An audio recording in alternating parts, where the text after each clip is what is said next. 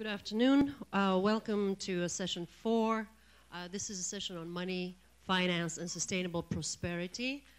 Very brief introductions. Please refer to the program and online for the full bios. It's my pleasure to introduce the first speaker, Robert Hockett, who is a research fellow at the Binzagr Institute for Sustainable Prosperity and the Edward Cornell Endowed Professor of Law at Cornell University. He works in the field of organizational, financial, and monetary law and economics. He will be talking to us about finance without financiers.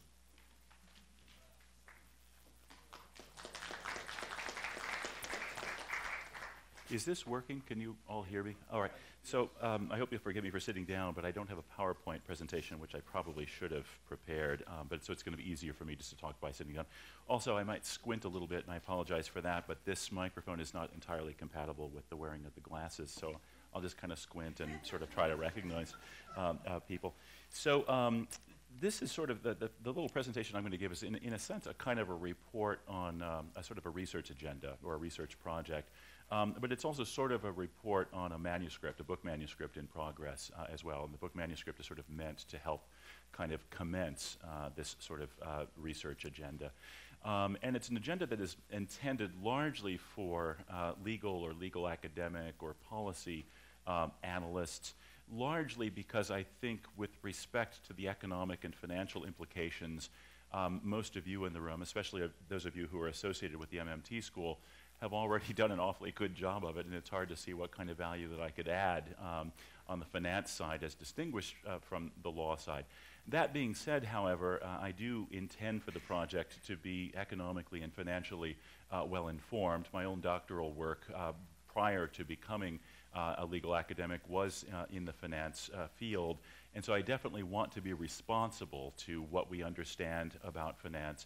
But maybe not to what some people think they understand about finance, while being responsible also to the law, and the law as we find it, and the law as we could feasibly change it. Okay, so so the story is basically this. What I'm essentially trying to do is, first of all, expose a myth that the MMT folk have done an awfully good job of exposing already, but to expose its operation within the legal academy or within legal and policy circles, on the one hand, and then replace this myth with a myth that's actually true, or that's actually correct, or closer to correct. So the myth I have in mind, I'm calling, and again, this is going to be quite familiar to a lot of you, I'm thinking of it as the intermediated scarce capital myth, right? So we all know the story. The idea is that financial institutions, not only banks, but other forms of financial institution as well, investment companies, broker-dealer firms, insurance companies in their financial intermediary capacities and so forth, are essentially in the business of intermediating between suppliers of scarce funds or scarce capital on the one hand, and then would-be end users of that scarce capital on the other hand. What's absolutely flabbergasting is how regularly, how entirely dependably you can find straightforward articulations of this particular picture in finance textbook after finance textbook, in economics textbook after economics textbook, but also in legal textbook after legal textbook, right? So just a couple of quick quotes. So here's Zibby Bodie and Robert Merton's finance book, a kind of a favorite sort of entry-level finance text in the business schools. We first find them modeling financial flows as transfers from quote-unquote surplus units to deficit units, the latter of which are unpacked as households and firms. And then we've got Richard Scott Cornell et al.'s book on the law of banks and other financial institutions, probably the most used text in the legal academy among banking professors and the like. And here's a lovely couple of quotes from this book. Traditional banking function is that of matching checking account deposits against commercial loans. And then here's another one. Banks, as financial intermediaries, quote, take money from investors, pool it, and invest the pooled money in other enterprises, right?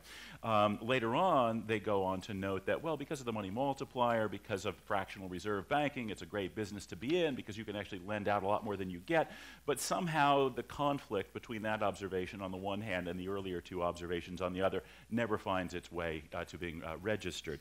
And finally, just in order not to belabor the point, even a kind of, sort of trendy, hip, sort of reformist manifesto, such as that known as The End of Banking, or titled The End of Banking, by two people who call themselves Jonathan Macmillan, which this purports to be a kind of cutting-edge sort of financial reform brief. But it tells us, quote, that matching the different needs of lenders and borrowers is the essence of banking, right? And one could go on and on and on and on, but why lead you all to start regurgitating your lunches, right? You all know the story. This is sort of how the story runs. And so I call it the intermediated scarce capital myth for some very obvious reasons, right? There are three, I think, particularly salient attributes of this particular view, or of this particular myth. The first is that it's costly, right? Insofar as people actually believe this or think that this is a picture of the world that somehow accurately represents the state of the world, it's quite costly in a number of ways. First of all, of course, it lends a certain air of sort of scientific respectability to lots of sort of retrograde, even reactionary policy proposals. In particular, austerity, right, is often justified on grounds that, well, capital is scarce. You don't want to kind of scare away all these private suppliers of this scarce resource known as capital, or you don't want to crowd out private investment with public investment. We all know the cliches. The scarce capital assumption also finds its way much more pervasively, perniciously, in my view, in lots of areas of the law, right? So anytime people are arguing over whether this or that provision should be added to the Securities Act of 1933 or the Securities Exchange Act of 1934 or to any of the bank regulatory acts or to the bankruptcy code or to the regime that covers sovereign insolvency among sovereign debtors, anytime anybody proposes some sort of reform to that, people will immediately say, well, you don't want to scare away the skittish capital or the skittish investors, and what about bond market discipline, and so on. So any kind of attempt to improve these many areas of the law that touch upon finance or enterprise organization always meet with this standard objection that, there's only so much in the way of loanable funds. You're going to, all of these people who supply these funds are going to supply the funds elsewhere, and you can't really do anything. Finally, from the point of view of enterprise organization, this is an area that's particularly close, near and dear to my heart. As you know, there are a lot of people who have been calling for quite some time to a move toward more employee ownership of business, right? Or some kind of a move closer to the old artisanal view of labor and capital that we associate with the free labor and free soil movement of the 1860s, Abraham Lincoln being the best known exponent, who would argue that, well, what we really want ultimately is a regime in which labor hires capital rather than capital hiring labor. But of course, the standard rejoinder you get to this is from somebody like Paul Samuelson, who says, well, there's really a kind of a Coasian situation here. It doesn't really matter whether capital hires labor or labor hires capital. You're going to get the same bloody result anyway because capital is scarce, and so those who are supplying it are going to demand terms in order to make it available to the labor who wants to hire it, and so ultimately you're just going to replicate the situation we have right now anyway. So everything's already as snazzy as it can be. Leave it well enough alone. But if capital is not scarce, of course, then the immediate response to Samuelson is, that's bullshit, right? And of course, it is bullshit. So I think there's insofar as as people sort of widely accept the intermediate scarce capital picture, it ends up being a very costly fact of our world, and hence a fact that we ought to change if indeed it can be changed, or if it's responsible to the truth to change it. The second, I think, maybe salient attribute of this particular view is that it is false. It's completely and radically false. And it's radically false in ways that I'm going to try to explain in a moment. It's obviously false in one particular realm, and our friends in the MMT school are especially to be credited, I think, for making clear how this is false, and that is within the space of banking, right, of ordinary commercial banking or depository institutions lending. But what I'm going to try to show is that it's also true across the financial system as a whole, that every single corner of the financial system is a corner in which the intermediated scarce capital view is false. And then finally, the third maybe salient attribute of this particular picture, this particular view, is that it really, in a certain sense, amounts to a metaphor, right? It's a kind of picture, right? How many times have you seen it? I mean, I've seen countless nauseating images on boards where there's like a circle in the middle, circle to the left, circle to the right. In the middle it says FI or something for financial institution. Then on the left you've got providers of scarce capital, and on the right you have various users of that scarce capital or issuers, right? And that's the picture, right? But of course, again, what's always sort of left out is, well, the picture itself doesn't tell you, it doesn't actually prove that the money starts over here, right, comes from these private suppliers and then goes to these private and public end users. That you're sort of just supposed to assume that. But in any event, it's a picture, it's a kind of a metaphor. And so what I'm going to try to do as well in this very brief talk is to suggest that there are other metaphors that might be better. Not even that might be better, let's just be truthful right up front about it, that just are better, right? And I'm going to suggest that the best way of looking at the financial system as a whole within any nation that has an indefinitely extensible sovereign currency that is managed by a central bank or equivalent monetary authority, it's much better to view that system as a kind of franchise arrangement. So this is, of course, going to dovetail nicely with Randy's mention last night of the banking system as a kind of public-private partnership or a sort of a 3P. And I'm going to suggest that the financial system as a whole is best viewed in this way, that this is just the financial system is a finance franchise. The franchisor is the sovereign public. It's dispensing a resource through franchisee institutions that are private. The resource that's being dispensed, I think, within the United States is best characterized as the full faith and credit of the United States, which is dispensed in essentially two forms, either the monetized form or the securitized form, i.e. in the form of Federal Reserve notes or their equivalent on the one hand, or Treasury securities on the other hand. And that what we're essentially doing is we're allowing the private franchisees to collect a fee. This amounts basically to privatized seigniorage for the function that they play in dispensing this resource. But the only way that they're really going to be adding value in doing so is if they're performing a truly useful underwriting function or sort of a risk classifying system, or as Randy was putting it last night, if they're performing a good underwriting function, right? If they're actually capitalizing on sort of producing or gathering Hayekian information of a sort that government agents can't find or produce, then fine, then the seigniorage is warranted. But if they're not performing that function, or if they're adding at least, more disvalue than value in this particular respect, then there's no reason to continue to privatize the seigniorage. And at the very least, we ought to be placing conditions, not simply garden variety licensure conditions, which of course we call bank charters, but other kinds of condition as well. I'm going to suggest that that's a much better metaphor than the sort of intermediated scarce capital metaphor. A couple of subsidiary metaphors that I'll occasionally use that I think are also useful. You can kind of think of the financial system as a kind of solar system. And the sun that's at the core, that's kind of putting out the energy, is the sovereign public, operating primarily through the central bank, but also through the Treasury. And then you can think of private banking institutions as sort of planets that are kind of circling this sun. And then you can think of other kinds of financial institutions that are always trying to glom on, mysteriously enough, although if you look under the surface, it's not mysterious at all, but on the surface it looks mysterious, all these other financial institutions that are always trying to affiliate with banks, always trying to become part of holding company structures, conglomerate structures that always have banks at their centers. In that sense, we can view all of the non-bank financial institutions as sort of moons that are circling around these planets that are then circling around the sun that is the sovereign, again, the sovereign public. And then finally, a final metaphor, maybe you can think of the financial system as a kind of gas pipeline, right? A kind of an energy pipeline. The energy is the full faith and credit of the United States, or the gas is the full faith and credit of the United States that's being distributed through this system. Then you have various people who are licensed to tap into this system and use the gas. But then you have other people who sometimes are like those people who kind of, in Brooklyn, it seems to happen all the time for some reason. At least that's kind of where I live.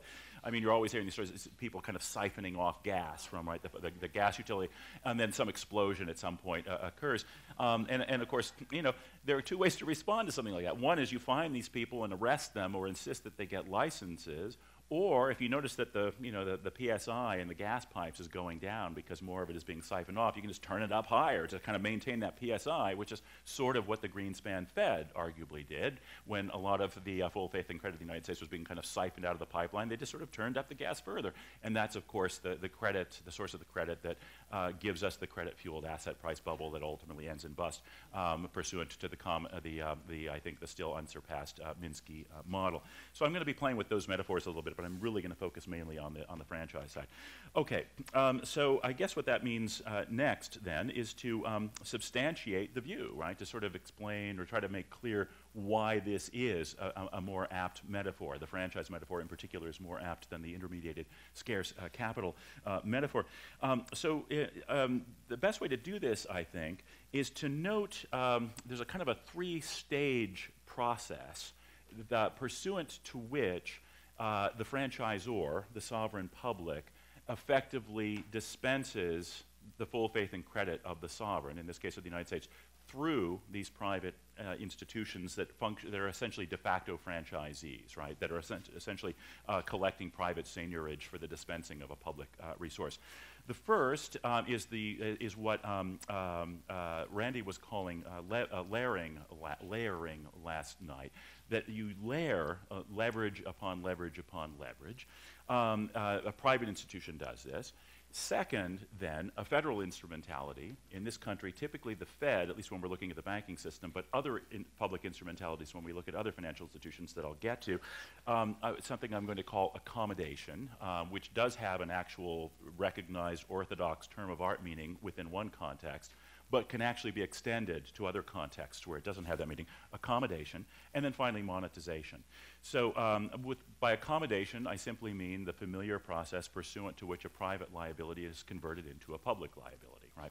So the Fed, as you know, accommodates a private bank loan in part by crediting a Federal Reserve account that a member bank actually has when it has extended a loan. That's the familiar form that accommodation takes, but as I'll point out shortly, it takes less familiar forms as well in other contexts. Monetization then is simply the process pursuant to which the public liability that private liability has been converted into can be used to make payments at par, right? That basically it just is money or monetized when you can use whatever the denominated amount of the accommodation is in payment of that very amount of some sort of obligation that one owes, right? So it's very easy to trace, or maybe I shouldn't say easy, but it's not altogether difficult, let's say, to trace precisely this dynamic, this process throughout the financial system, okay? So starting with the banks, that's probably pretty familiar to everybody already.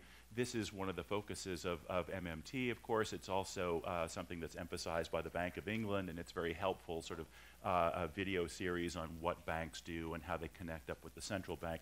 And of course, it's been noted several times in the last couple of days by some of you who have made presentations, right? So a bank doesn't kind of sit around waiting for a bunch of deposits to come in before it goes out and makes a loan. A bank makes a loan to a particular borrower. When it does that, it then opens or it either opens an account in the name of that borrower or credits a pre-existing such account. That particular transaction now books as an asset and a liability on the part of the borrower and as an asset and a liability on the part of the bank, right?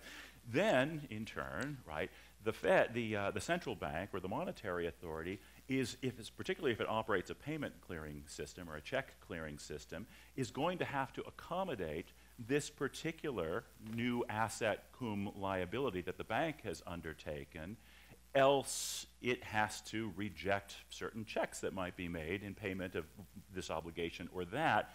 In other words, checks will fail to clear. That, of course, mucks up the payment system. That, of course, brings the damned economy to a grinding halt.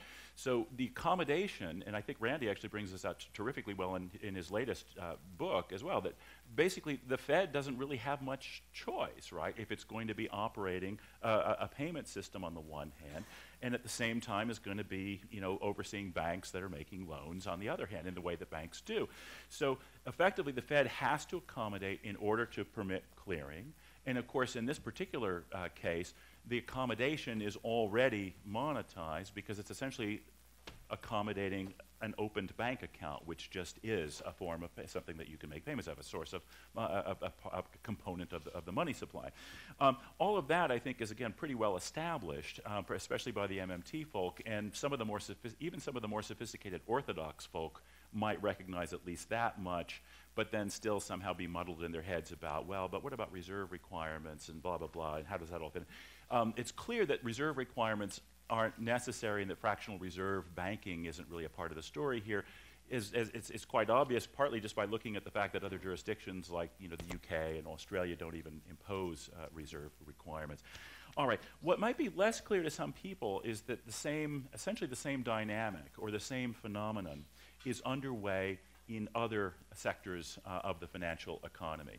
And this maybe hasn't been as fully explored as it might be, and that's one thing I'm trying to do, and one way I'm hoping to sort of add value.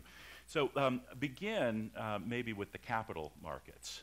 So the capital markets are probably the first refuge of the scoundrels who still want to say that the financial system is about intermediated scarce capital. Because they'll say, well, all right, let's just suppose for the sake of argument, but I'm not really admitting this, but just for the sake of argument, let's suppose that you're right about the banking system, so that the banking system is not really about intermediated scarce capital. Well, surely the capital markets or the securities markets are, right? Surely this is a case where particular issuing firms are issuing debt instruments and equity instruments, and then various participants in the markets buy up these things, and that's kind of classic intermediation, is it not?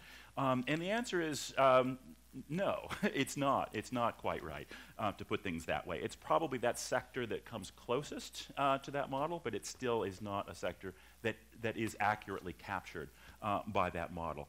And here's why. There are a couple of reasons, or a couple of things to emphasize. The first is, if you look at the history of all of the major capital markets in the world, they all begin as sites at which public debt is dispensed. They all begin as distribution sites for public debt. In other words, public debt is enabling private debt, right? That's the first point. And this, I'm talking about Amsterdam, I'm talking about London, I'm talking about New York, Paris, Tokyo, Frankfurt. Every one of these starts out as a public debt dispensary site, which then finds private transactions kind of piggybacking on public. That's an historical correlation, but then we can also explain that correlation by reference to a kind of functional explanation. And when we look at the functional explanation, the case becomes even clearer. Things becomes much clearer. So the key point here is that capital markets, as we find them today, cannot, it seems, never have, and apparently cannot function without a certain chunk of them being represented by something that you can think of as safe assets, right? The term safe assets has become something of a term of art over the years in the literature. Different writers seem to have slightly different things in mind when they use the term, but in general what they seem to be talking about is some class of assets that is readily liquidatable at par and hence can function as a kind of money substitute, right? Something that is almost money, if not indeed money.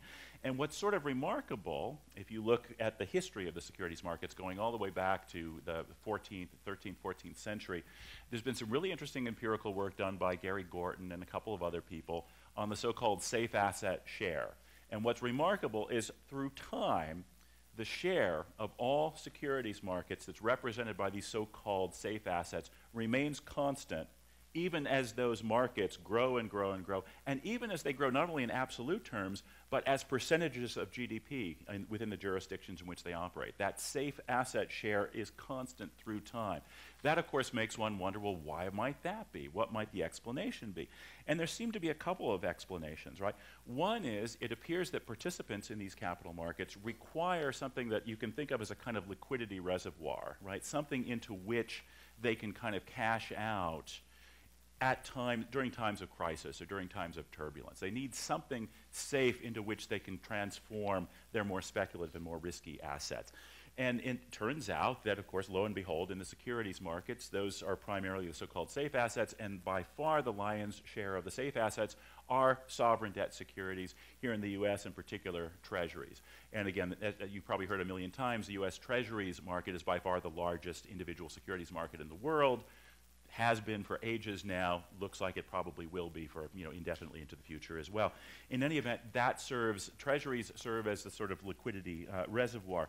The second explanation is that they really seem to function as necessary benchmarks. And I'm not talking in this case just about a kind of oft encountered kind of practical empirical reality. I'm also talking about what seems to be almost a theoretical reality or a theoretical necessity. If any of you who follow or know a bit about financial theory and all of the sort of innovations and the so-called revolution in financial theory commencing in the 1960s and kind of running through the 1970s, any of you people who follow this stuff know that every single asset pricing model that turns out to be usable in the actual markets makes essential use of one so-called risk-free asset, right? This starts with Harry Markovitz's 1952 dissertation, which ultimately became the book known as a portfolio, yeah. So which becomes that his seminal book. It's in Sharpe and Lintner. It's of course in the CAP-M. Every single model that's usable. There's only one model that doesn't make use of a so-called risk-free asset, and that's the so-called black CAP-M, which turns out to be too unwieldy to use actually in the financial markets. So it seems that even as a theoretical matter, there has to be, I want to use the Voltaire line about God, right? If God didn't exist, he'd have to be invented. If safe assets didn't exist, they would have to be invented. They kind of were, in a sense, right, in modern portfolio theory, but then lo and behold, what do you know? There actually happens to be one. It's treasuries, right? Also, of course, even Tobin's portfolio, early sort of contributions seem to require some kind of safe asset as a benchmark.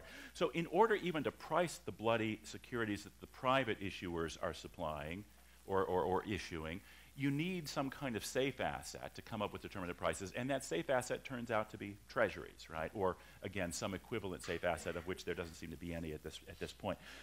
Finally, the third reason for the explanation for the sort of safe asset share takes us into another realm of the financial system, and that is the use of safe assets as a kind of shadow bank base money, right, or as a kind of a transaction technology, as some people call them. So the so-called shadow banking markets, as I'm about to describe, themselves require the presence of these of essentially securitized full faith and credit of the United States, otherwise known as treasury securities. They make use of these in order to operate, and indeed these treasuries function kind of in the way that so-called base money does in one portrayal of how the monetary system works, right, with Fed base money serving as the kind of base for the so-called multiplier. So I'll transition now quickly into the so-called shadow banking market. So I think Randy very helpfully noted last night that it's a mistake to think of shadow banks as being an altogether parallel sort of sector of the financial system that's somehow distinct from or operating in parallel with the banking system. It's as mistaken to view them as operating separate from or sort of orthogonally to the banking system as it is to view the securities markets as operating orthogonally to the banking system. So they're connected, but what I'm going to emphasize is even if you didn't look at the connections, even if you were to ignore the links between shadow banking and traditional banking, it would still be easily shown that the shadow banking markets operate in much the same way as the regular banking markets do, in the sense of essentially dispensing this public resource that I'm calling the full faith and credit of the United States through the same process of accommodation and monetization with lots of layering that we find in regular banking. So just to keep things simple, I'm going to divide my brief treatment of the shadow banking markets into first, the repo markets, second, the derivative markets, and then finally, third, the commercial paper and money markets, okay? So here's how it all works. In the case of the repo markets, you probably already know what that is, but just in case you don't, with the repo, what I do is I sell my laptop to Matt, and I also convey to him an agreement to buy it back from him tomorrow, and I'm going to buy it back from him at a slightly higher price than I'm selling it to him today. And of course, that extra amount is essentially my borrowing fee, and the laptop in turn is the collateral for the transaction. And of course, the repo markets have become huge. Interestingly enough, the repo transaction was actually invented by the Fed, which ought to tell you something right off the bat, way back during the First World War, as a means of covering short-term borrowing needs in financing the war effort during the First World War. But ignoring all of that for the moment, the way repo works, and it's essentially a very short-term form of borrowing, but you can roll over, day to day. You can just say, I say, Matt, do you mind if I don't buy the laptop back from you today, but we put it off for tomorrow? And he says, sure. Well, if he says sure, then I just pay him a little bit more, and you can kind of keep rolling over, keep extending the loan, so to speak, indefinitely. But now here's the real key. You can rehypothecate. This is where layering comes in. You can rehypothecate. I'm going to stick with Matt for the moment. Matt has my laptop. Matt can use my laptop in turn as collateral and borrowing that he does. And then the person he sells the laptop to can sell it on further. This is called rehypothecation. And there's no inherent limit to this rehypothecating. And with each rehypothecation, there is more lending happening, but the collateral stays the same. It's just the bloody laptop. It's the one bloody laptop, right? But what this means is that the laptop is functioning kind of like base money in the kind of standard central bank lending story, central bank's money system story. It's functioning as the sort of base money. And you can layer debt upon debt upon debt upon debt. You're basically just increasing the aggregate of leverage that is associated with this one piece of collateral whose value doesn't change. And insofar as there's no limit on that rehypothecation, there's no limit on that form of money creation or money generation, which is this short-term lending, right? So that's where the layering comes in. Where does the accommodation come in? Well, as it happens, all repo transactions clear through two basic clearing banks, right? One is Bank of New York Mellon, BNY Mellon. Interestingly enough, by the way, BNY is a bank that Alexander Hamilton and a guy named Isaac Roosevelt, yes, one of those Roosevelts, chartered way back in the 18th century. It's the oldest banking institution in the United States, private banking institution. And it is one of the two principal clearing houses for repo transactions. The other can also be represented by three letters, JPM, right, JP Morgan. And now those two facilities, in turn, are guaranteed by the Fed. And they have access to the Fed discount window, the very same discount window that the commercial banks have access to. And in this sense, the Fed is accommodating repo transactions. It's guaranteeing them. It's standing behind them exactly as it effectively accommodates and stands behind bank lending transactions, pursuant to the model that the MMT folk have laid out so well, and that the positive money folk have laid out well, and that the Bank of England has laid out well, and so forth. And then as far as the monetization goes, well, that's kind of obvious, I suppose, because the repo transaction is itself already effectively a money transaction, because the borrower is effectively using money that is supplied by the person to whom he sells, or he or she sells the laptop in my example. Now, the final point maybe to make about repo, by the way, is that the favored collateral that's used in the repo markets is not laptops, it is treasury securities, right? So basically, what we can say is that repo is effectively a publicly supplied form of financing all the way down, right?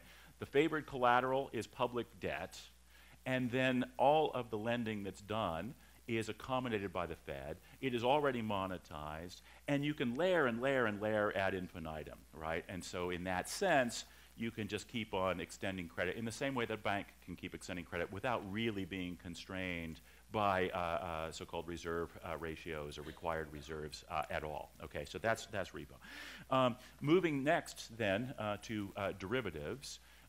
So the derivatives markets, as you all know, are very straightforwardly like lending. I mean, a derivative transaction typically is just a synthetic loan transaction. That's often what it'll be referred to, right?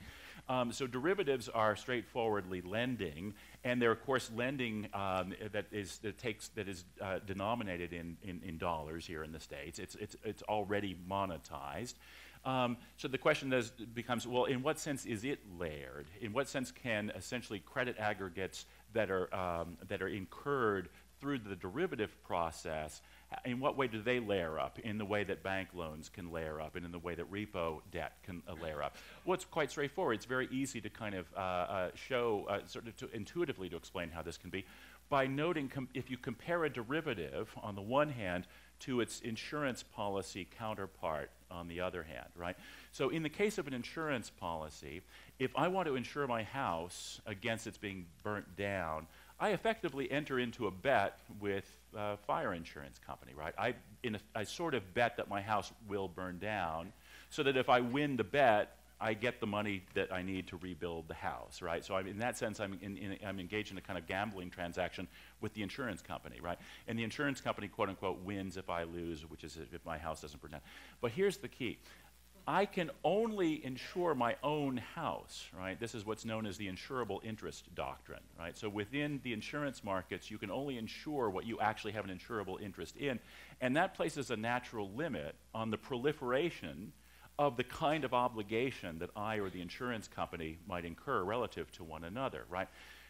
Think of a derivative effectively as an insurance policy without an insurable interest doctrine, right? So now, not only can I insure my house, but Matt can insure my house, right? And Pavlina can insure my house, and so can Randy. All of you guys can effectively bet on my house. And what that means is, in effect, we layer up, right? We lever up all sorts of credit debt obligations among various people, all of them based on just this one little house. And in this sense, you can analogize my house to the laptop in the repo case and to so-called base money, and again, the standard sort of Fed and bank system story. You just layer it up, and there's absolutely no limit. And that's, of course, one reason why derivative commitments, the notional amount and the notional value of derivative commitments, so often utterly dwarf every other aggregate out there, including, of course, GDP. So that's sort of how layering works in the derivatives markets. What's the analog to accommodation? What is the analog to Fed accommodation to bank loans? Well, it's pretty straightforward again. Before Dodd-Frank, but there's a pre-2010, post-2010 story here. Pre-2010, derivatives transactions cleared through a couple of central clearing banks, our old friends BNY Mellon and JPM again. And those banks, again, were guaranteed by the Fed and had access to the Fed discount window. So those derivative transactions were already in large part accommodated. But the story gets even better or worse, depending on how you want to look at it, post-2010, because Dodd-Frank, under Title 8 thereof, recognizes derivative clearing houses as an essential as an essential financial utility or market utility. And the Fed is right now cooking up a whole regime pursuant to which it is going to accommodate these new clearing houses, derivatives clearing houses, by giving them direct access to the discount window that JPM and BNY Mellon already have. So in effect, what's sort of curious, you're probably noticing a pattern now. In the case of ordinary banks, in order to guarantee check clearing, the Fed accommodates privately extended bank loans. In the repo markets, in order to accommodate loans that are extended in the repo form, the Fed guarantees another form of clearing. In order to guarantee one form of clearing, it backstops a particular institution and gives it access to the discount window. And then now, if we move to derivatives, same story. In order to guarantee clearing, just like check clearing again, we find the Fed accommodating by offering access to the discount window to the clearing facility, right? All right, final case in the shadow banking markets, the commercial paper and money markets. So here, you guys all probably know this story fairly well already. As you know, a new kind of mutual fund developed in the 1970s and then began to proliferate and became very popular and came to be used as a sort of a bank substitute, right? And this is the money market mutual fund. So the money market mutual fund is simply a mutual fund that purchases very short-term commercial paper, typically this is under a year, or with maturity less than a year, that various firms issue in order to finance their sort of short-term borrowing needs. So essentially, you've got people who put money into the money market mutual funds, which then invest that money into this commercial paper, right? Now, in what sense does this end up replicating the traditional banking system? Well, in one sense, it's very obvious, right? Basically, the money market mutual funds were allowed essentially to dispense with ordinary accounting rules so as to be able to price shares at exactly $1 per share. And they could also offer transaction accounts on these particular accounts that people maintained at the money market mutual funds, so that people actually came to use them as bank substitutes, right? That you'd write checks on your money market mutual fund account. As some of you know also, when some of those funds began to get into trouble in 2008, and some of them began to what they call break the buck, they immediately were given access to the Federal Reserve discount window. And the FDIC, of course, extended deposit insurance to money market mutual fund accounts. And that's all very interesting, and that all is a sense in which you can see how something outside of the ordinary banking system that wasn't regulated as the ordinary banks are was kind of post hoc accommodated. But that's actually not the most interesting part of the story. The most interesting part of the story are these two parts. First, commercial paper itself is itself already immediately discountable through the discount window under Section 372 of the Federal Reserve Act. So the very asset in which the money market mutual funds are investing is itself, in that sense, guaranteed by the fund, immediately monetizable by the fund.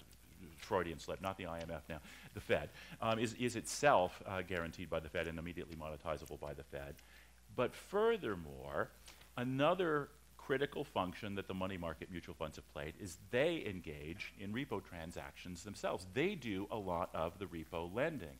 In fact, they are the mats in the example that I was just giving, among the primary mats, the primary suppliers of the repo credit, right? So in effect, what that means is, if you think about it, you've got quote-unquote depositors on the one hand, those who invest in a money market mutual fund, but the money market mutual fund is able to lend much more, right, than it actually is taking in from these quote-unquote depositors by taking the counterparty role in repo transactions, which again can be layered and layered and layered in the way that I was describing a moment ago. And furthermore, the asset itself, the primary asset in which the MMMs deal in the first place, is itself immediately monetizable because it has, under 372 of the Federal Reserve Act, this access to the discount window. So the money market mutual fund system and the commercial paper system, those sectors of the so-called shadow banking sector as well replicate, in effect, this basic formula, right, this kind of money multiplication formula that you already find at work in the traditional banking system. And what that means in turn is that the loanable, the intermediated, scarce loanable funds model of finance is as untrue in all of the other sectors of the financial system as it is in the banking sector. I'm probably almost out of time, right? Is that? I am? Okay. So, all right. So what I was going to say is well, actually there'll be time later, is I was going to suggest, okay, there's some pretty important policy implications, I think, that come from this.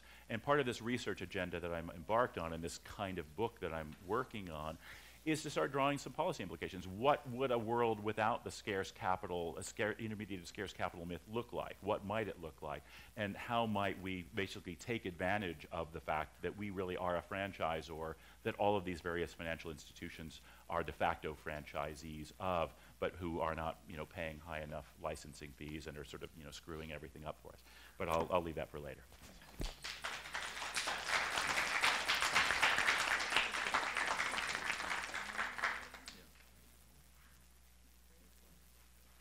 Thank you, Robert. Our next speaker is Rohan Gray. He's a research fellow at the Binzagr Institute for Sustainable Prosperity and the founder and president of the Modern Money Network, which is a global learning initiative that promotes public understanding of money and finance. I'm very excited to hear his talk because we've been engaged in this discussion about whether money is a creature of the state or creature of law. Rohan Gray.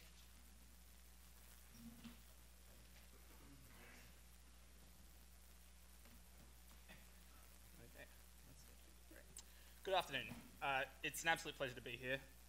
Sorry, is this working real good? It's on. Is it good? Yeah, okay. My deepest thanks to Fidel, Matt, Saeed, and the Binzagr Institute, as well as Denison University, and to everyone who's contributed to make this conference happen. I stand before you today as a card-carrying, albeit self-invited member of the modern money movement, but it doesn't seem like that long ago when I was had no formal affiliation with MMT, but was just another 20-something law student who, in an attempt to make sense of the 2008 crisis, accidentally fell down the intellectual rabbit hole of debates and personality politics and flame wars that we call the econo-blogosphere. So all of that changed, actually, on a cloudy Wednesday in April of 2012 when I impulsively decided to attend a modern money-themed conference at the Ford Foundation in New York, rather than endure yet another lazy lecture by my lazy torts professor on the allegedly profound insights of the law and economics movement. My decision to attend this conference wasn't particularly strategic or well thought out. I was just really kind of interested in seeing some of the kind of quasi-mythical people whose words I'd stayed up reading on so many late nights, and as luck would have it, ended up on a lunch table with Pavlina, or I guess I'm supposed to call her Pav now that we're good friends. So that lunch ultimately resulted in our first MMT-inspired and not very creatively titled seminar series at Columbia, which in turn led to the birth of the Modern Money Network, and with it a seemingly endless succession of seminars, writings, reading groups, Facebook arguments, and late-night conspiratorial planning sessions. So my personal road to MMT, while not as ideologically turbulent as Saeed was talking about yesterday, was similarly informal, and owes a similar debt to the information democratizing power of new media.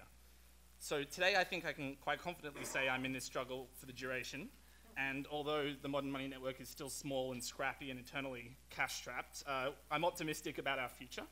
I won't go into detail about our operations, but you can see what we're up to on our website, modernmoneynetwork.org.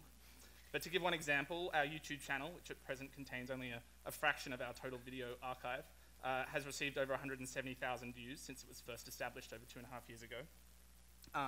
Of course, compared to Pavlina's famous inequality chart, or Scott's sectoral balances chart, or Bill Mitchell's millions of blog hits, or Bill Black's prolific interviews, or Stephanie's visibility in Congress, 170,000 views is a drop in the ocean, but for us as a volunteer, student-driven, largely self-financed organization that's yet to get to 4 years old, I think I hope I'm not too presumptuous in saying we've made a little bit of headway and we're only really looking forward.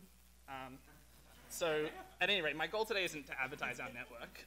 What I want to make the case, or at least give a summary of the case for, is a legal approach to framing and thinking about modern money. And before I go further, I want to make two confessions. The first confession is that I'm not an economist.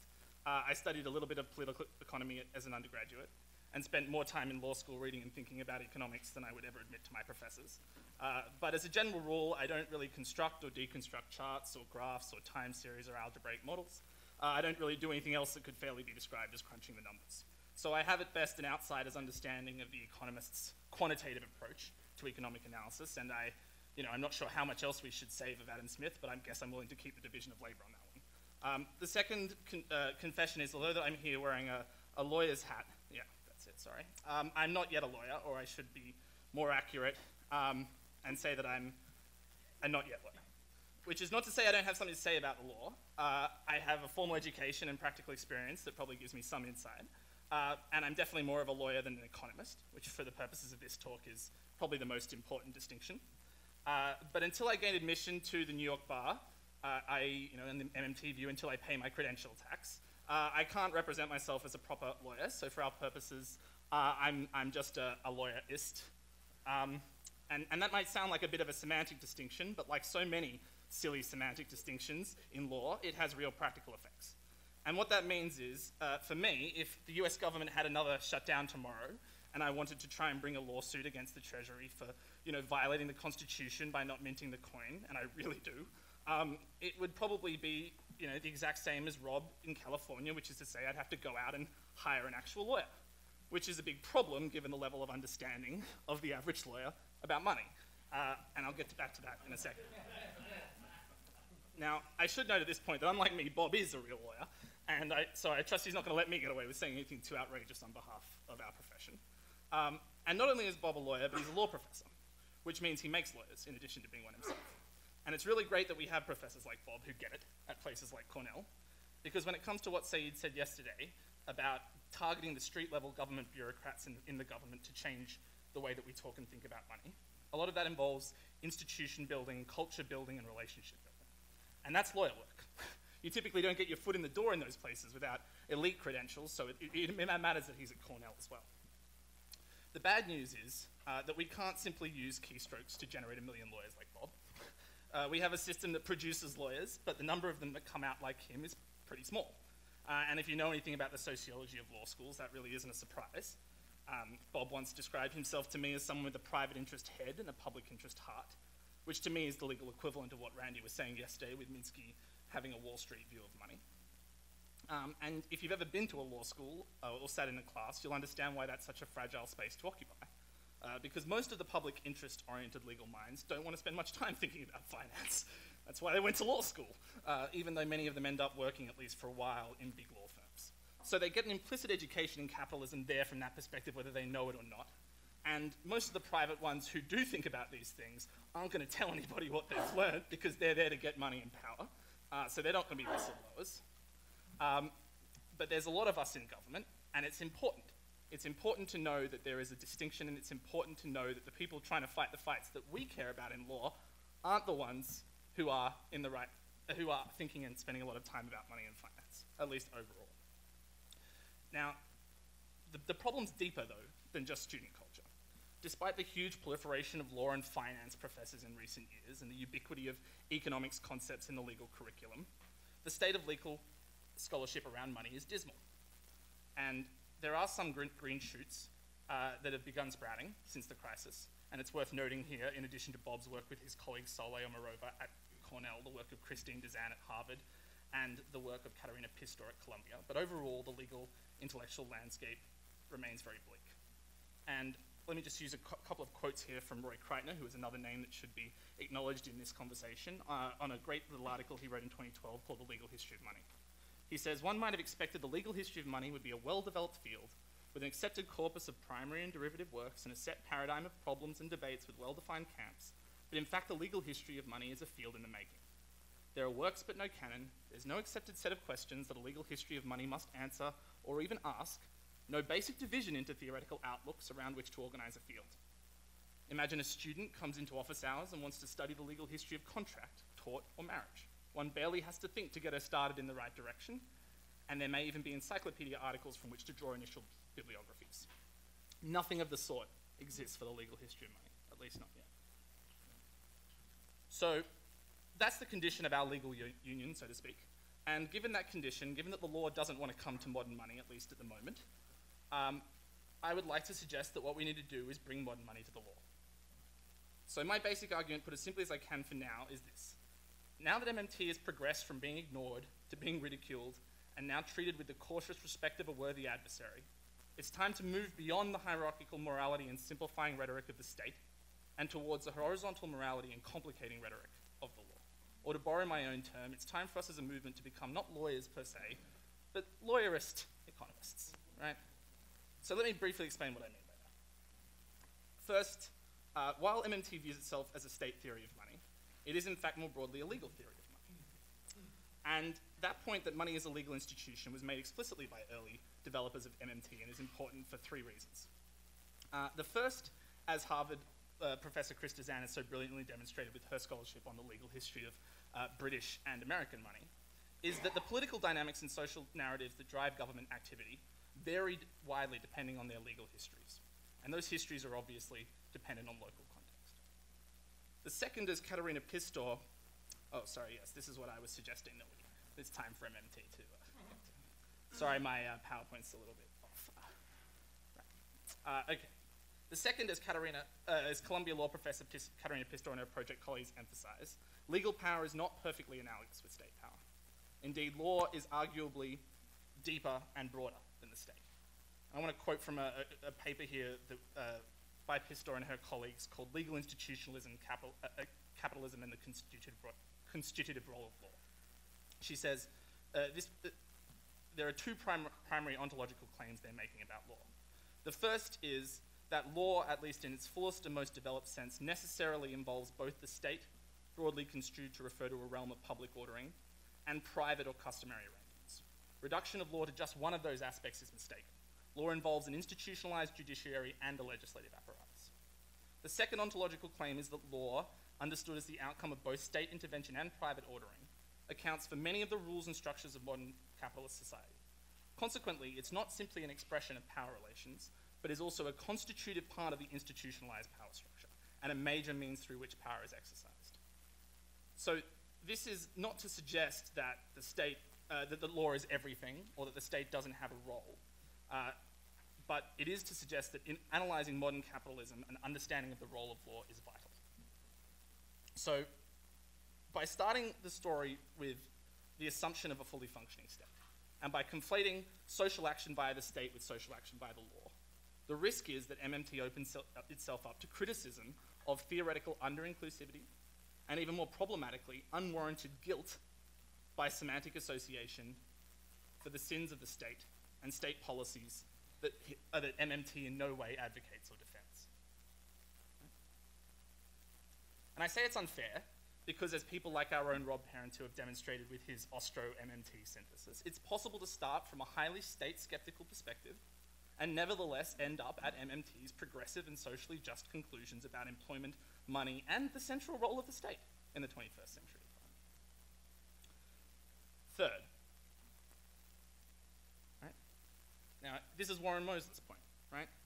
The state creates unemployment. If it's going to create unemployment, it obligates itself to provide you a job. That's not because we love the state. It's because the state got in our way and it's done something and now it has to fix its own mistakes. So third, it's important that money is a legal institution because law is not just a social technology. Law is a mode of social action. So in that sense, everybody here who has chosen to make change through persuasion and education rather than violence is already engaging in lawyering in a broader sense. And as a mode of social action, law has some special properties that distinguish it from other ways of affecting public policy. The first is that law is, contrary to what many people believe, an incredibly weak mode of social control. One of my law professors used to say there's more social control in table manners than there is in most laws. Right? But it's in that weakness that we find both the beauty and the morality of law as a particular mode of social action. The second is that unlike military or economic power, legal power can, in certain situations, be wielded to great effect, even under conditions of vast resource and power disparities, provided those who are wielding it are sufficiently smart in how they go about doing so. One only needs to look at class action tort lawsuits against car manufacturers or cigarette makers to get an idea of what I mean. And the good news on that front is that because legal systems are also social technologies, they're evolutionary, which means there are new opportunities every day as society evolves. The third and perhaps most important property is that legal power can be wielded in service of and in defense against the state. And we don't need to go back to the Magna Carta to get an idea of how important such a defense can be on behalf of public interest. Take, for example, the US government surveillance programs that were revealed by Edward Snowden. Now, whether you think those programs are necessary to promote public national security or a huge violation of civil liberties, it's undeniable that the way in which the US government operated in enacting these programs, with its secretive FISA court and open perjury to Congress by the Director of National Intelligence, James Clapper, involved a fundamental breakdown of law. So even if this policy was good for the state, it was bad for the rule of law. So that's the basic outline of my argument. One, a state is not a state is not a state. Two, law is bigger than the state. And three, revolutions based on law can avoid the kinds of injustices that revolutions based on state power more generally can encounter. Now, one response that you might hear to this is, well, that's all very well, but we're talking about economic theory, and the state's a useful shorthand because we can't all go and talk about 10 years of law every time we want to talk about modern money. And I hear you, I really do. But I would like to suggest that at this phase of the conversation, as we turn our attention to questions of framing and the practical challenges of implementation that are going to gain more salience as MMT gets closer to power and nearer the end of its 20-year marathon and starts getting into the stadium for those final few laps. At this phase, holding on to the conception of the state as a single unified entity is reductive, as reductive as a representative agent model from an economic point of view, right? And we need to go beyond, and we need to go beyond this reduction because continuing to rely on the fiction of a single entity called the state opens it up to criticisms that can be avoided and simultaneously protects space for our enemies in which to continue making counter-arguments that are facially plausible but under the surface completely incoherent. And the most obvious example you hear of this is, well, let's assume a free market without government taxation. I mean, putting aside the modern money point, and I think it's very profound. How do you have a state without property rights and contracts? It doesn't work. Now, there are some crazy, Austrian anarcho-capitalists who've tried to develop models of this. But those models are far more speculative than anything we're talking about. There's not a model that exists of a capitalist free market that doesn't require legal institutions. So it's possible, knowing that, to have a fragmentation of the other side. The Milton Friedman Mises crowd has to defend the state, which means you have the modern money attack. The anarcho-capitalists don't want money, and we saw this with Warren Mosler's debate that we held with Bob Murphy. The ones who don't want the state run into property and contract. So any way they go, we've got them pinned. We need to keep the conversation focused on the law, whether it's taxes driving money or whether it's property and contract. So you can't have... And the second big point is that there is a huge evidentiary benefit to grounding your case in the concrete granularities of the law. In addition to making you look very serious and smart, which is a value in and of itself in the court of public opinion, you can actually point to a law and force the other side to acknowledge its existence or accept that they're living in a land that isn't reality.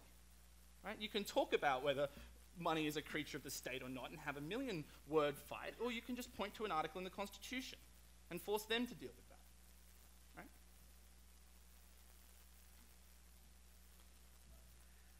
And here's another quote that gets to the point that I was making about property and contract. This is a legal realist from the 1920s. You don't hear this kind of argument in economics very often, and you really should, because you can't get much further than that on the other side. Right? So by pivoting from the fuzzy binary of markets and state to a more concrete discussion of property and contract, it's possible to shut down that line of thinking before it gets going. And from the perspective of a lawyerist economist or an economist lawyerist, saying that money is a creature of the state or money is a creature of law should be the starting point of our analysis, not the end point of our analysis about what that means. Right? This is a Joan Robinson, with my spin on it. Another response is that it's simply not as rhetorically persuasive to talk about the law compared to talking about the state. Right? You don't see people going on the street talking about the most recent doctrine of insurance that Bob was talking about, but you do hear people talking about how the government is overpowering and everything. So there's also a point there as well. But I want to push back about this a bit, because there's a stark difference between the intellectual and moral confidence by which the average person approaches social questions when they're posited as questions of economics versus when they're posited as questions of law. At least this is true in the United States. Where I come from, the average person on the street would be lucky to know the name of a high court justice, yet alone carry a copy of the Constitution in their pocket. But in the US, this difference is stark. And to see what I mean, we only have to compare the conversation around Hobby Lobby or Citizens United or the American the Healthcare Act to conversations around the Federal Reserve's interest rate hike. I mean, do you see the kind of moral outrage and certitude by which the average person thinks that the Fed is going to make a mistake? No. But they're quite comfortable attacking 9 Supreme Court justices, no matter their level of legal education and elite credentials. Right? So law has an undeniably technocratic element like economics and finance, but it also lives in our gut. Right? And when the public writ large feels like the law in the books goes against the law in their gut, well, that's some social power right there. And it's that social power that I think, or my argument is, that we're going to be able to use to defeat the Nairu, to defeat the myth of the job creators. Because it's not just immoral or bad economics, it's that it's illegal. We're a nation of laws and it's illegal, or it should be at least, right? And if you accept the basic MMT premise, as I was saying before, that unemployment is a function of taxation, combined with exclusion from the means of producing that which is needed to pay taxes, right, then it's possible to stand in favor of policies like a job guarantee from a place of justice, not just a place of efficiency and growth, pure justice. So I have one last point that I want to make, but before I do, I want to make 2 quick clarifications. The first is that my aim today isn't to criticize the work of the people in this room or of earlier generations of economists that got us where we are, but rather to try and offer a bit of a friendly provocation to suggest a new direction for our movement at what I consider to be a pretty pivotal turning point. I'm not asking us to bury the core insights and claims of MMT, which I think are absolutely correct, but I am asking us to bury the state, or at least turn the volume down a little bit. And the second clarification is that I'm not suggesting that we excise state power from our analysis or assume that the difference between the state and everything else doesn't exist. Rather, what I'm suggesting is that we do the opposite. We embrace the challenge of getting more granular about the state, more nuanced about the role of law, more nuanced about whether the conceptual binaries on which we rely actually apply in practice. For example, instead of describing the monetary system in terms of vertical and horizontal, we can talk about contracts. We can talk about, instead of just defining public versus private, we can do what Bob was talking about and talk about franchises. Right? Even the person who wants to create a private credit contract between two people is relying implicitly on some form of law. And we know that because the difference, if you try to call up a drug delivery, a marijuana delivery company to your house and then they rob you, what are you going to do? Call someone and say, well, I paid him money. Can't you come and arrest him? You're going to get arrested, right? So there is a difference, even at the local level, between what is legally sanctioned and what isn't, that isn't clearly definable in terms of public and private. And to give one more example, there's a large fight that takes place today around central bank independence and the extent to which it should be different to the Treasury. And this is framed as large part as a debate over democratic accountability or democratic responsiveness. But in reality, it's a debate over the realm of the administrative state. It's an administrative law conversation. There's been a lot of legal ink spilled on that administrative law question. But you'd never notice that if you focused on the way that most economists talk about central bank independence, as though it's a constitutional independence and sovereignty. Right? If you ask the lawyers, they will tell you that obviously this is just another kind of administrative law issue, and there are ways to analogize that. But then again, the number of lawyers who are going to volunteer to tell you that, you can count them on one hand. Right? Which brings me to my last point, which is this. It would be great if the lawyers could pick up the MMT ball and run with it. It would be great if, and people like Bob are certainly doing their best to make that happen. But I fear, at least, the legal cavalry isn't going to come in time. So that's not your fault. That's our fault. Right? The monetary economists have been trying to get this message to us lawyers for years, going back to Innes publishing his articles in the Banking Law Journal, or Rummel giving his talk to the American Bar Association that taxes for revenue are obsolete. Right? We haven't been listening, and we're probably not going to continue to do so, at least not fast enough and at a critical mass. So I'm sorry that we've let you guys down. I'm sorry on behalf of the law students for the fact that while this crisis has inspired a global movement among economics students, for example, the International Student Initiative for Pluralism in Economics, or a CPE, we remain paralyzed, even as our own career model and industry collapses around us. I'm sorry on behalf of legal practitioners for our apathy and blindness and timidity, and our failure to enforce the law when it comes to the systemic fraud that we were talking about yesterday, which if it didn't cause the crisis, certainly exacerbated and made a lot worse. And most of all, I'm sorry on behalf of the Legal Academy for leaving you guys alone to shoulder this burden about telling the truth, because that's what it is. We're talking about telling the truth here, right? We used to have a course in law school called Law and Economics, which is the whole Gary Becker, Richard Posner-inspired neoliberal microeconomics-based approach to the law that underlies the kind of cost-benefit analysis we heard about earlier. They used to have a particular course called Law and Economics, but they don't need to do that anymore, because now it's everywhere. It's in every course. So it's just the water in which we swim. You don't need to have a course anymore, it's hegemony. Which is funny, but it's also kind of tragic. And I'll end just by saying that when Bob Prash, the late and dear Bob Prash, came to Columbia a few years ago for a seminar on the disparate impact of unemployment on racial, gender, and age minorities, he made a comment that stuck with me, which is that the economics departments evolved out of the law schools. So on behalf of the law students who are left behind, on the lawyers who've been operating without you guys for a while, I'd like to say to you guys, please come back.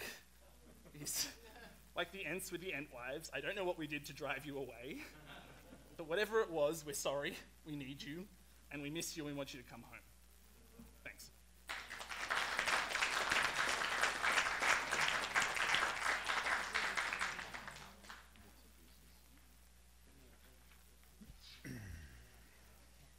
Thank you, Rohan. And the final talk for this seminar is by Marco Vangelisti, who is also a research fellow at the Binzagr Institute, and he's the founder of Essential Knowledge for Transition, which is a curriculum for engaged citizens to understand the money and banking system, the economic system, and the financial system, and how we need to transform them. Thank you. Well, thank you very much. I don't know if you can hear me, but I want to thank the Binzagr Institute for inviting me here, Rob Parenteau for providing an introduction, and you for inviting me to this event. I think we're in trouble in this country because of ideological, narrow thinking.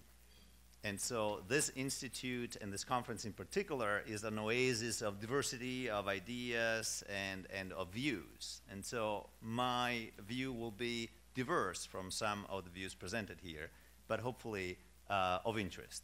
Now, I started Essential Knowledge for Transition about 5-6 years ago when I left the finance industry, when I realized the activists that want to change society for the better had a very scant understanding of the money and banking system, the economic system, and the financial system. I believe they act as an operating system of society, and that we need to have people, regular folks, understand the systems and feel empowered to challenge their operations and their design and eventually change it through the political process. And so I see my role not so much as that of an expert, but of a translator. So what I do is I take what I know about the systems and express them in terms that are accessible to everybody without using lingo or technical knowledge, because I think that's the key to democracy. Now, the challenge here and now is that I only have 20 minutes. I might have to use a little bit of lingo and expose some ideas almost epigrammatically, because we don't have a lot of time. So when a community invites me to talk about money and banking, I make the following key points.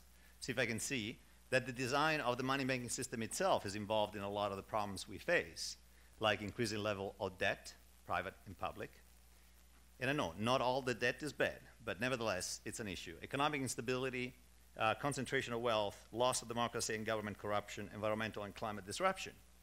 And even though, and we probably got a sense from the last two speakers, the banking money system have become very complex in the last 30 years. If you just think about the use of derivatives, if you think about the financialization of banking, if you think about the emergence of shadow banking, but nevertheless, understanding the key design features of the money and banking system doesn't require specialized knowledge and is accessible to all. And as I said, it's key to the democratic process.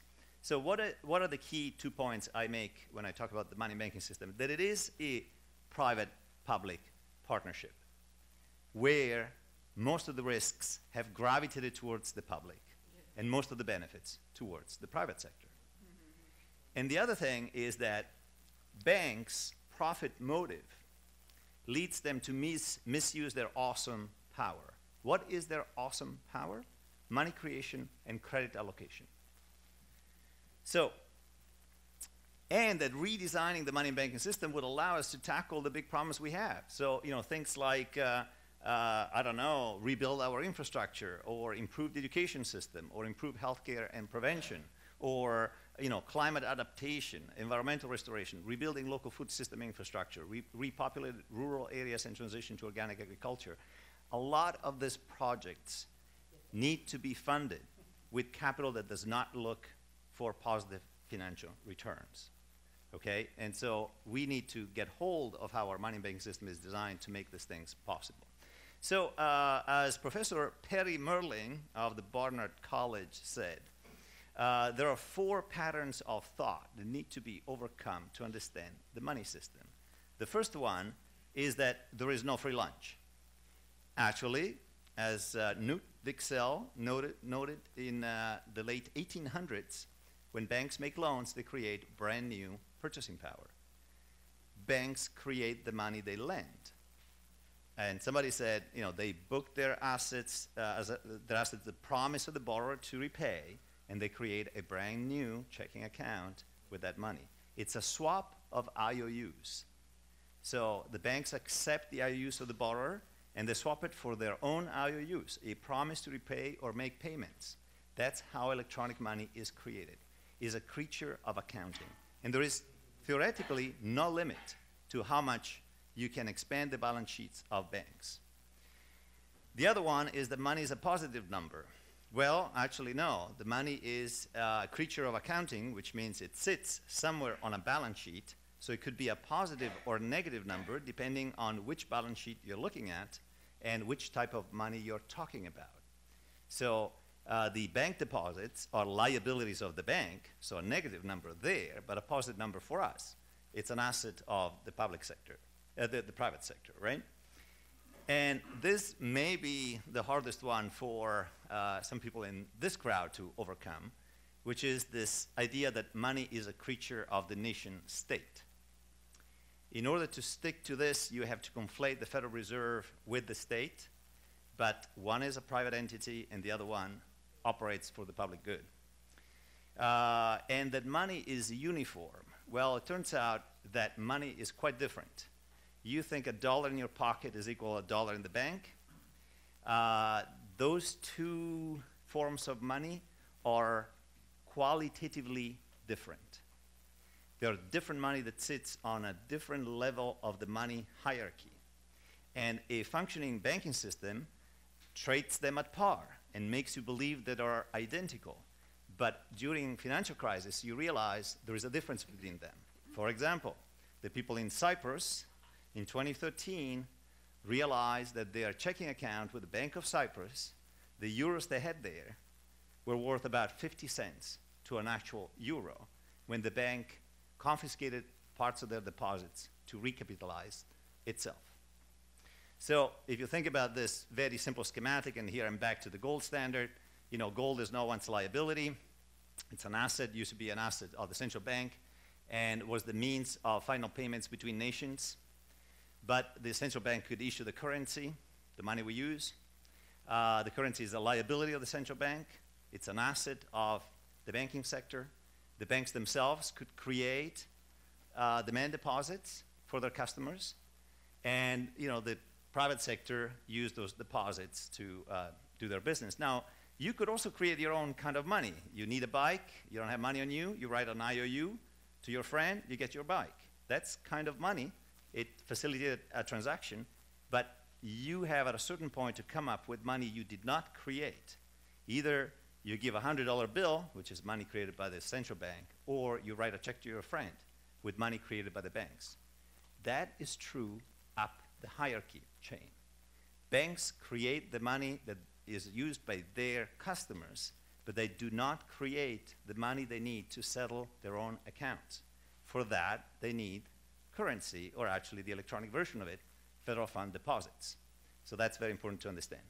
But let's just look at how much money private banks have created in the United States. This is the aggregate balance sheet of commercial banks in the United States 6 weeks ago or so. And you see on the liability side, the demand deposits and the time deposits. This is electronic money, which is the liability of the banks, which are part of our money supply. That's what we use to make payments.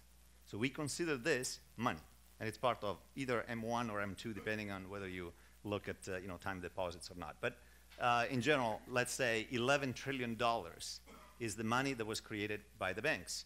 How? By making loans. Remember, is that swap of IOU. Half of the loans are still on the books of the banks, commercial loans, 1.9 trillion, real estate loans, 3.8, consumer loans, 1.2. Some of them got sold, repackaged, and came back as mortgage-backed securities and CDOs. But it's important to understand that every dollar that is either a demand deposit or a time deposit originated at one point with a loan by a bank. Okay? So now the question is, what are the good functions of banking? Sorry, I was not at your talk, but I think you pointed out. Underwriting, right? So whose liability to monetize, right? Who are we giving this money to when people are asking to borrow money from the bank? So underwriting services is one. The other one is obviously having the banking sector create money through this process increases the elasticity of the money supply. So you could say that's positive. But at the end of the day, the key function of the banking sector, and then we'll go into the problems, but the key function is maturity, liquidity, and credit transformation. Now this seems a little bit technical, but let me explain very simply. Enterprise goes to a bank, gets a $1 million 5-year loan. Okay? Now, the process is that is booked as an asset of the bank. The bank creates money for it, credits $1 million in the checking account of this firm. Effectively, they have transformed an illiquid 5-year, $1 million instrument with the credit risk of the borrower into a perfectly liquid, in fact, it is money, zero maturity, right? It's demand deposit, amount of $1 million now with the credit of the bank. And the credit of the bank is basically supported by the equity capital of the bank, by the diversified set of assets of the bank, and by the FDIC insurance. So this idea of credit, maturity, and liquidity transformation is a positive function of the banking sector that the proponents of 100% reserve banking, for example, early Milton Friedman, by the way, Irwin Fisher at the time, Positive Money Institute, American Monetary Institute, are missing. I mean, there is a good function about that. We'll go into the problems in a second. This is the balance sheet of the Federal Reserve. The federal fund deposits are basically reserves of the banking sector. Before the financial crisis, that number, it's now $2,550 billion. It used to be $50 billion. So that's all the reserves that were needed in the banking sector before the financial crisis. Some really goofy stuff happened since then, and I don't have the time to get into that. But I want to say at this point only two things about the Federal Reserve. One is that it has never, at least in the last couple of decades, controlled the overall amount of money created by the banking sector. And somebody pointed out already why. Because they targeted the federal funds rate, which meant a policy of infinite liquidity in reserves. Federal Reserve has stood ready to provide whatever liquidity, whatever reserves was needed for the banking sector to maintain that federal fund rate. The second thing I'm going to say about the Federal Reserve, some people are saying, let's abolish it. And what we need to understand is that if you have a money system built with a superstructure of bank credit, which sits on top of whatever monetary base you have, whether it's gold or whether it's fiat currency issued by the central bank, you need an ultimate provider of liquidity to support the liquidity and maturity transformation of the banks. So you need a provider of ultimate liquidity. But having said that, let's go into the problems of the current system. And again, up to here would be an hour talk, but you're saved. So what's wrong with the system? That basically all money is created as debt. And if you think about it, here's the picture. The US Treasury, which is the government, does create some money. That is the metal coins in your pockets, about $40 billion of metal coins. They are not a liability of the government, is debt-free money that is the asset of the bearer, and it's not anyone's liability, but it's tiny. The Federal Reserve, you could argue, we've seen the balance sheet, has created about $4,000 billion worth of money, of which 2.5 in the reserves used by the banks to pay each other, and $1.5 trillion in paper currency. By the way, half of that is circulating outside the United States. And $11 trillion is the money created by the private banking sector. We have a private money system in this country at this point, as far as I can tell. The other problem is, and maybe even bigger than the first one, is that no money is created to repay the interest on that debt. So if you think about the $11 trillion of money that is issued by the banking sector when they make loans, they only create the principal of that loan. No one within the banking sector creates the interest, the money to pay the interest. This has a number of consequences. One is it forces us on a continuous growth in the monetary system because we need to borrow next year more to cover the principal and the interest for which no money was created last year. This forces also the economy on a continuous growth path, right? And so the environmental destruction is almost written into the money banking system as it is designed right now.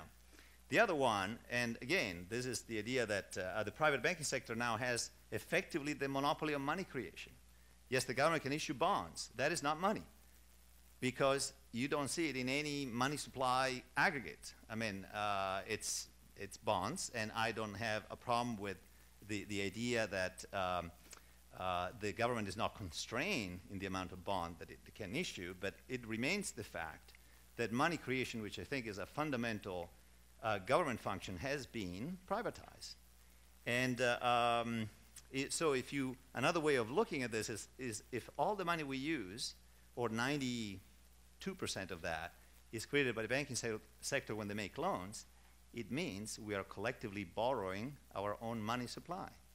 And we have to pay rent, which in the form of interest every year. This is a tax on the productive economy that transfers wealth from the economy as a whole, from the community as a whole, to the very few, the people that have already capital to lend out, or the banking sector that can create that money by lending. So the mathematical consequence of that is an increase in wealth inequality. Again, designed into the system at this point, and the profit motive leads to inappropriate money creation and allocation. So the banks not only create the money when they're lending it, but they also decide the first use of that money by putting it in a particular sector. This is data from the Financial Stability Authority in England, put together in this chart by the Positive Money Institute. They looked at money creation by UK banks in the 10 years prior to the financial crisis. They found that 40% of the money created by the banks was lent into real estate. Guess what? Home prices went up 300% in that period of time. 37% was lent into financial speculation. Stock markets and bond markets have gone up a lot over those 10 years. 10% credit cards and personal loans, and only 13% went to non-financial businesses. And this in part has to do with the Basel, capital risk weighting and so on. But the bottom line is the allocation of credit is not optimal for society. If banks create money and it's directed into the productive economy, more goods and services will be created that can absorb that extra money and not cause necessarily inflation.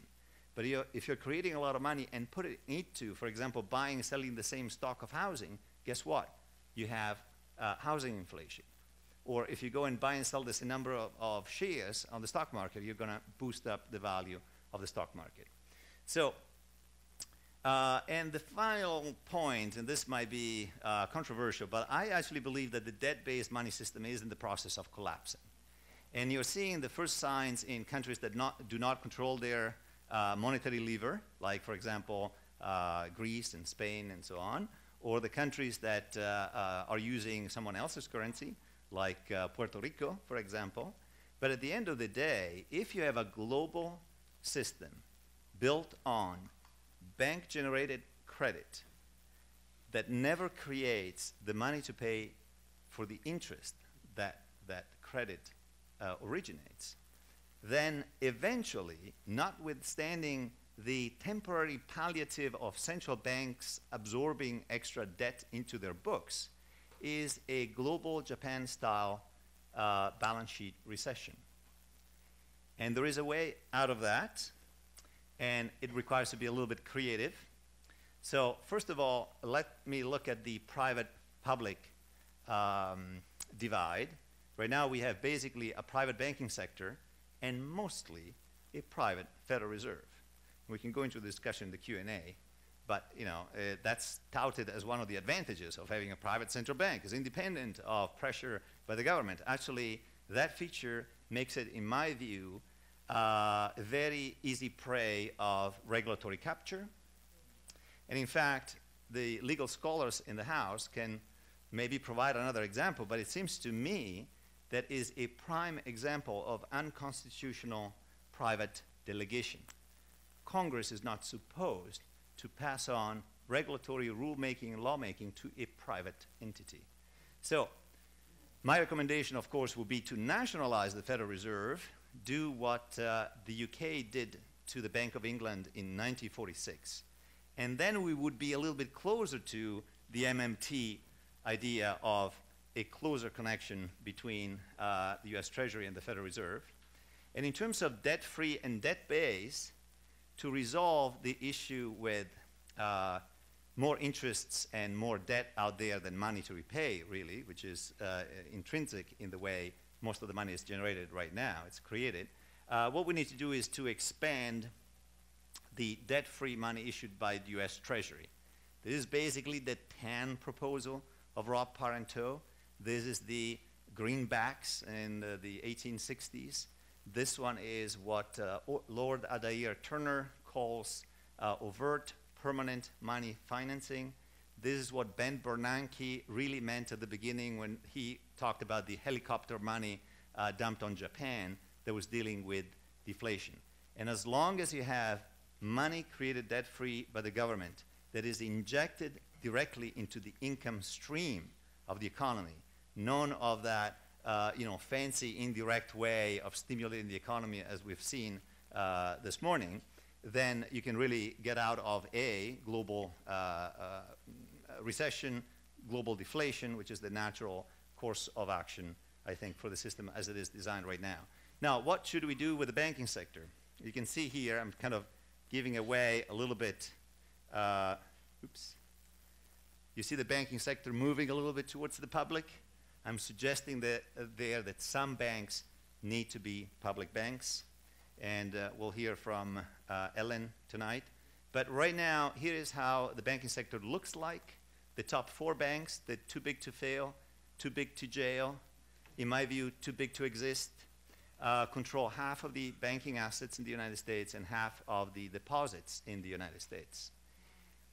They represent a systemic risk that from an insurance standpoint is undiversifiable. One way to reduce them is to basically say, do you want to be part of the FDIC? Well, your assessment, your premium for being part of it should be 10 times or 100 times greater than the rest of the banks because your risk is undiversifiable.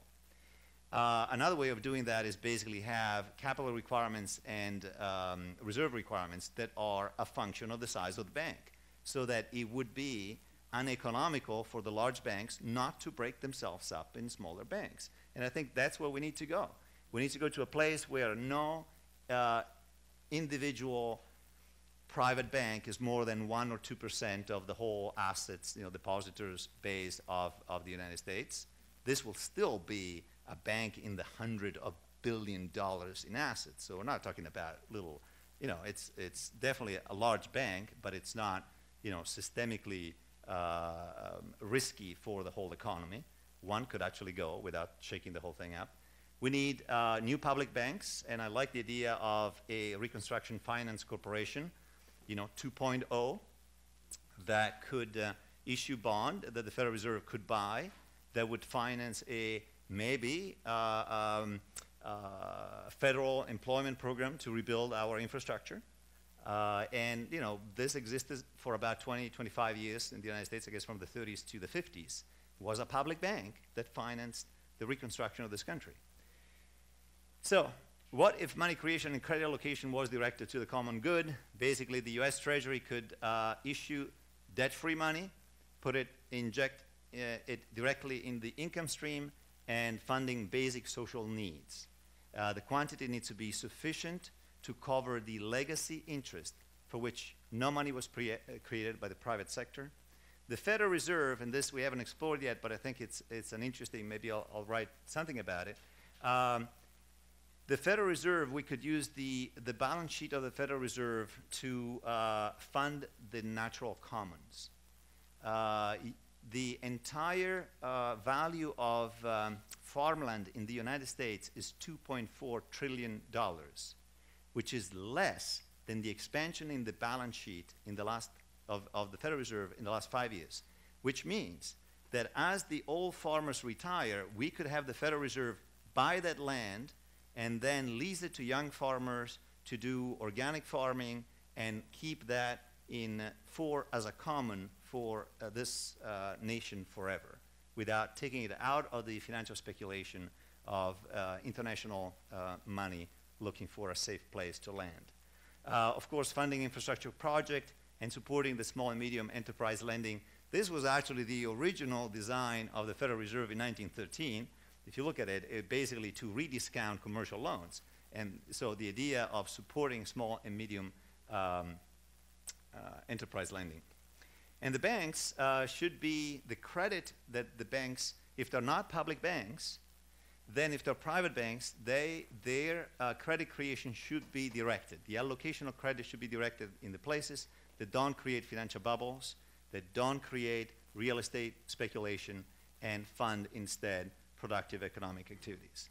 So at that point, we can finally tackle all the things we need to do. The time is now, and I think the conversation in this room are pointing at the right direction. So the last quote here is, if governments do not shape money, they're shaped by it. And the idea here is that there is a lot of mistrust of government. That is because we have a very corrupt government right now, and we have to face that. And so it is really upon us not only to demand these changes, but also demand that the state that would then have, or the government that would have all that power, including money issuance and money creation, is operating for the interest of the collectivity and not just the interest of the moneyed elite and the few. So, thank you very much.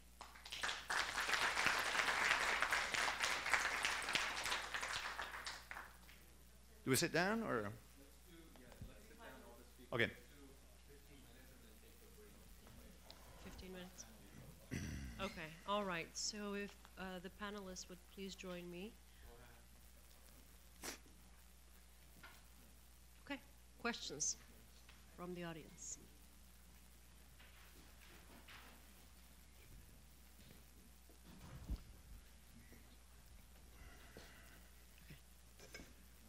Thank you very much.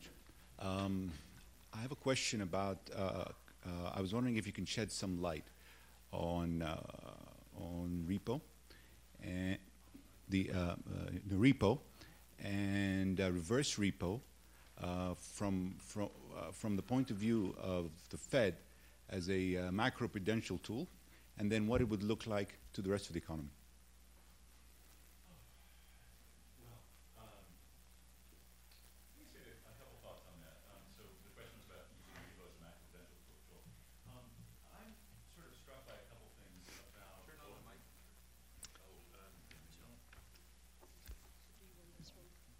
Oh, here might be easier. So the question was about maybe the possible use of repo and reverse repo as a macroprudential tool. I think there's nothing about repo. Repo is basically just one particular sort of transaction technology, right? And you could put it to any number of uses, but it's essentially a kind of short-term collateralized borrowing, right? And when it comes to macroprudential regulation, the way the Fed would do that, I think, it's nice that they're actually acknowledging the prospect of doing that now.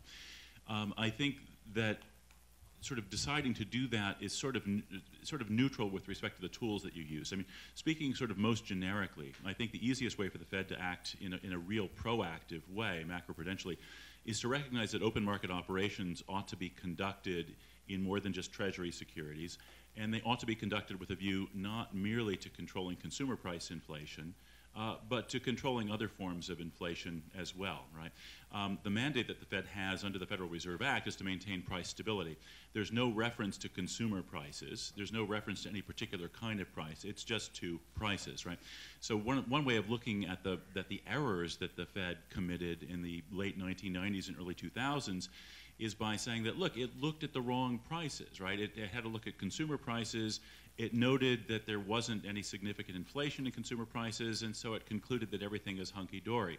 Meanwhile, it's ignoring not merely a price inflation, but a price hyperinflation in other markets, in particular markets for financial assets, especially MBS. So one way to look at the macroprudential task, I think, is by saying, all right, the Fed ought to be engaging in a more variegated set of open market operations. OMO should actually be various O's, right? So there should be open market asset operations. There should be open market, maybe labor operations. You could view the ELR idea as essentially a form of open market labor operations. And all of these would be justified by reference to the same basic idea, that is maintaining a certain kind of price stability in a particular kind of market. So now you'd be looking at commodity prices, you'd be looking at consumer prices as measured by the CPI, you'd be looking at labor prices.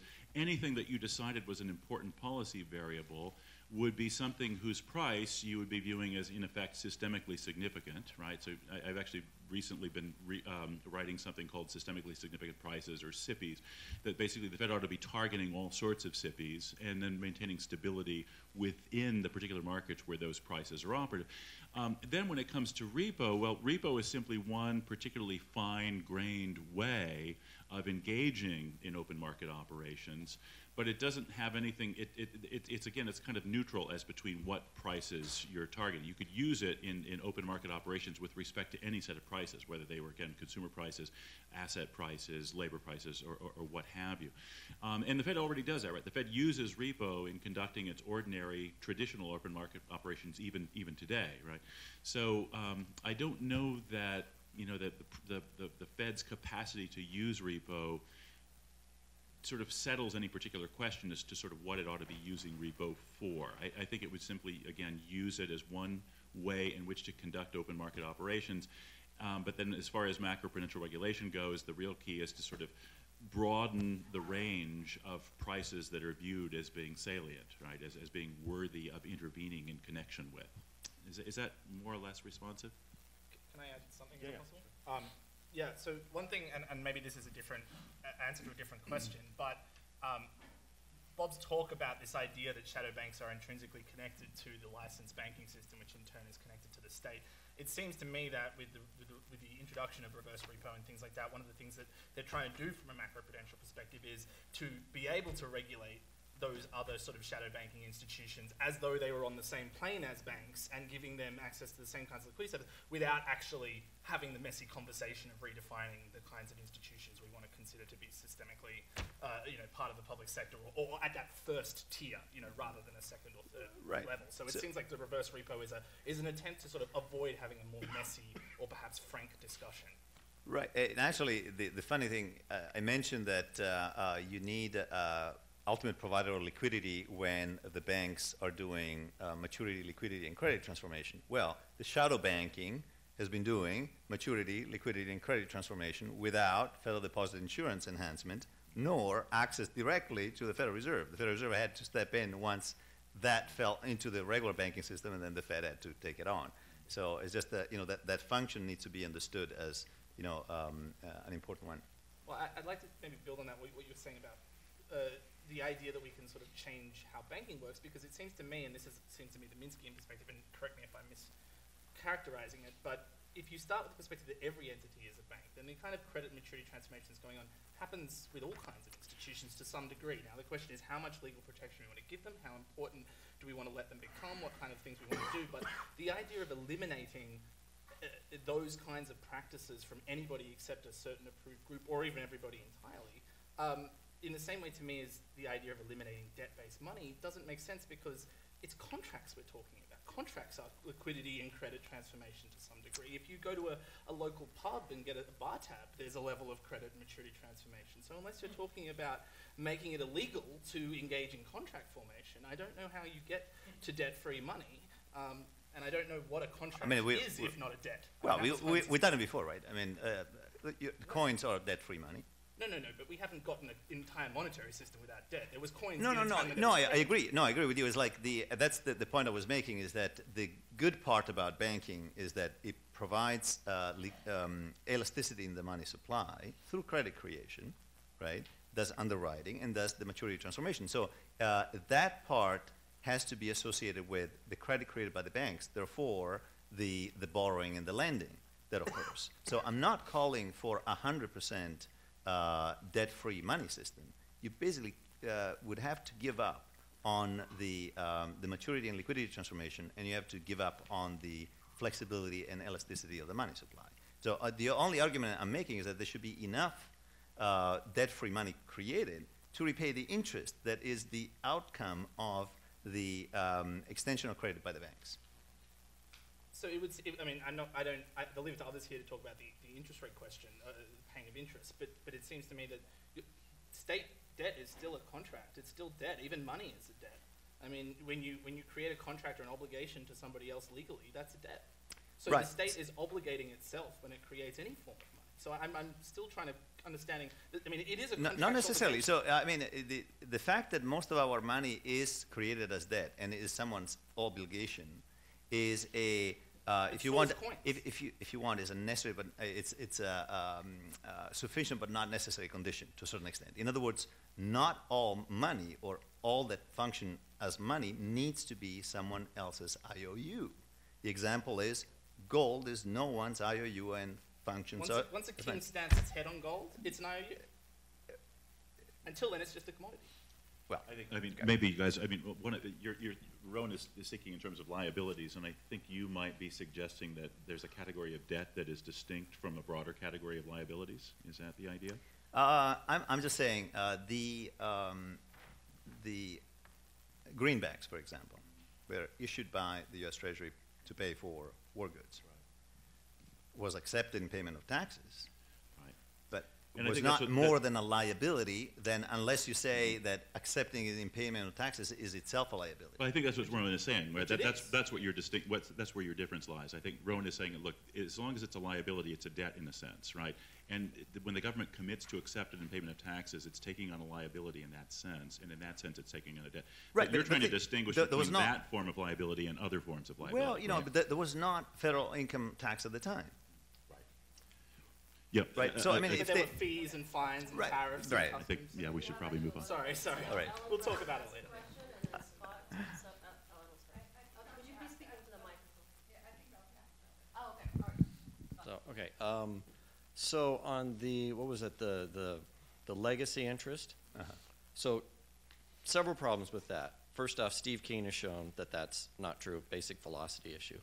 Second problem with it is you make the assumption that there's nothing else going on. Banks are still paying their workers, banks are still paying dividends, banks are still paying taxes. So that amount of legacy you're talking about is tiny, okay? Thirdly, the whole argument falls once you recognize that the federal government's national debt is net worth to the private sector. And so the legacy is $10 trillion is already out there of national debt. Debt-free money, in terms of the government's debt and not selling bonds, you have to have ZIRP forever for that to work. Because if you create, you have to have zero interest rates forever for that to work, which actually I'm in favor of. But basic, simple supply and demand. If you oversupply the banking system with reserves, price falls to zero unless you have a price support, which is interest on reserves. So you have to actually be arguing for ZIRP forever if you want the debt-free money, or what you call debt-free money. So, okay. Other questions? That was a question. Sorry. Question mark. Well, maybe one way to distinguish these, coin and notes, are still an IOU, but one way to distinguish these from other forms of debt is that every sector has to settle their debt by delivering another liability.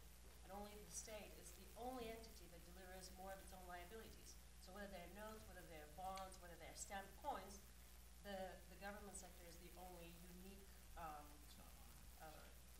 the only unique sector that can pay by issuing more of their own liabilities. So you think it's debt-free money, but it is an IOU that's issued by one entity that is, the government is liable for accepting it back. That's what they're liable of. So the difference is what you're liable for. What do you deliver? So the state delivers acceptance. It delivers the contract behind it, where the private sector has to deliver somebody else's IOU, a bank IOU or a state IOU, to settle their debt obligations. And if you think about it in real terms, what the state is, the debt is, if you had a limited amount of political power, right? So you could only exercise so much taxes before there's a revolution. Now, if I've got a bunch of money and you want my car, you're going to have to issue a lot of taxes to get my car, right? Or get me to sell my car. So what money does as a liability of the government is, it's like a get-out-of-jail-free card. It's a get-out-of-tax-free card, right? This is what Rob was talking about, tax anticipation notes. So it gives you a real buffer in real economic terms against the power of the state to use its nominal tax power to take real resources. That's the liability of the state. The state uses up its scarce political capital in taxing when you have more money. If you burn through your money, the state hasn't got your car until you run out, then you have to sell your car. That's the liability. Yeah, and I take it that your focus is simply that you want to say, when you say debt-free money, you mean money that is still a liability, but isn't a liability in a particular sense of debt. You're trying to say that debt is Well, is a I mean, the subclass. tax anticipation notes, right? They have a 0 interest attached rate. I mean, I get it. Yeah, so I think it's basically a semantic distinction, I think. Scott, you have a question? Oh, actually, I do have a question this time. I was wondering if, you mentioned this, Marco, if the legal scholars could, what's the word I'm looking Speak for? to Could the, speak to the the, central bank issue and private. central bank as a private delegation.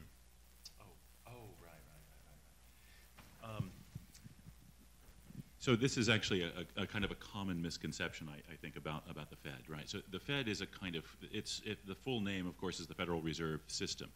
And so it comprises a number of sort of subparts. At the very apex of the Federal Reserve System is the Federal Reserve Board. That's an entirely public entity. That's a regulatory entity. So essentially what's being delegated is regulatory power to the Federal Reserve Board, which is a typical delegation from Congress to a federal agency. The old non-delegation doctrine, there used to be a doctrine to the effect that Congress couldn't delegate certain legislative-like functions or executive-like functions to executive agents or to particular federal agencies.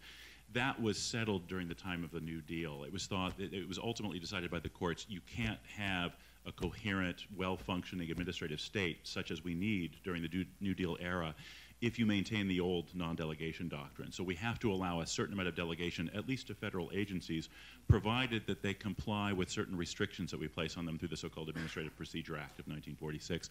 So the Federal Reserve Board is an entirely governmental entity, and it is delegated authority by Congress, and that's entirely legit under the sort of legal settlement that we reached during the New Deal era. On the other hand, you do have the various federal, regional Federal Reserve banks, right? The New York Fed, the Cleveland Fed, so on and so forth. Those are kind of mixed public-private entities in the sense that their particular governing boards are chosen partly by the Federal Reserve Board, which is entirely, again, government agency, but then also partly elected by private banking interests as well. And in that sense, the regional Federal Reserve banks are sort of hybrid entities. If those regional Fed banks were themselves crafting regulations, there might well be a delegation problem. But as it is, all of the regs are promulgated by the Federal Reserve Board, which is, again, at the apex of the system, and that is entirely and unambiguously a federal agency. But the Open Market Committee, isn't that made up majority by the presidents of the regular Federal Reserve? Yeah, there are actually, some people do worry, some people have argued that the FOMC's decisions might be some kind of a violation of the non-delegation doctrine, particularly given the outsized role that the president of the New York Fed has in, in that committee, right, as a member of that committee. In a way, I mean, ironically, if the chair, the Federal Reserve Board chair, or if just the board itself were as, say, monopolistically all-powerful on the FOMC, as some people have sometimes suggested that it is, ironically, you would have less of a delegation problem, right, because this would be an entirely governmental function. But insofar as a regional Federal Reserve Bank head is also part of the committee, and indeed, insofar as 5 are, you do have the potential for some kind of an argument to the effect that, well, there's a delegation problem here. The difficulty is it's not unambiguous, right? Precisely because you do have federal regulatory folk on the FOMC as well, and the question is, is their role prominent or primary? And it seems to be, but.